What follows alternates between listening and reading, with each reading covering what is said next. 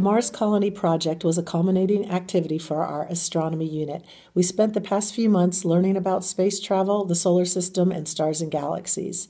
And since there's so much in the news these days about a manned mission to Mars, we did some research and learned about NASA and SpaceX Mars exploration programs and decided to build and design a realistic Mars colony using co-spaces. Before the kids could use the computers, they had to research and answer a number of questions about Mars's atmosphere and environment. The students needed to figure out how they would get their supplies to Mars and troubleshoot possible problems that the colonists might encounter. The colonies had to include certain elements, including housing, a greenhouse, a facility to produce oxygen, etc. The structures had to protect against extreme cold, cosmic radiation, high atmospheric pressure, low gravity, and such.